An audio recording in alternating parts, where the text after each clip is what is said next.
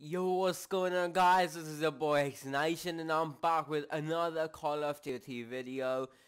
And this time it's in Cold War, and I've got a really good calling card for you guys. I hope you enjoy putting on calling cards to annoy people sometimes, or you want some calling card that like denotes you, or like shows what kind of person you are. Like, you just like the calling card cause it looks cool. So here I bring you one of the like coolest, like it's an animation calling card, like animated and all that. If you have a battle pass for season 2, you will get this calling card for free. On level 16 you can unlock this Naga operator calling card, and calling card moves, it's animated. And if you don't know how to equip it, I'll tell you how to equip it.